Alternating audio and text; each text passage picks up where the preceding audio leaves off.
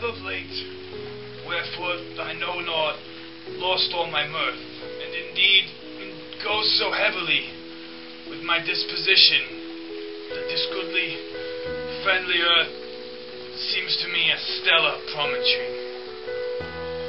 This most excellent canopy, the air, look you, this brave o'erhanging firmament, this majestical roof fretted with golden fire, why it appears nothing to me but a foul and pestilent congregation of vapors.